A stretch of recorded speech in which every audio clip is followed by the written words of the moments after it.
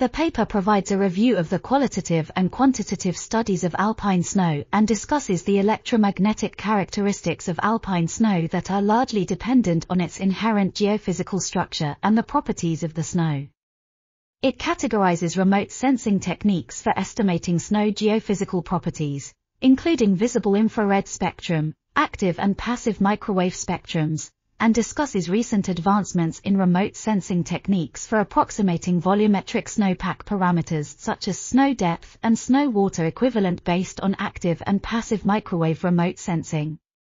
The paper highlights the limitations of the techniques reviewed and future prospects for the retrieval of snow geophysical parameters corresponding to recent progress in remote sensing technology, laying down a foundation for rigorous assessment of seasonal snow using spaceborne remote sensing at a regional scale.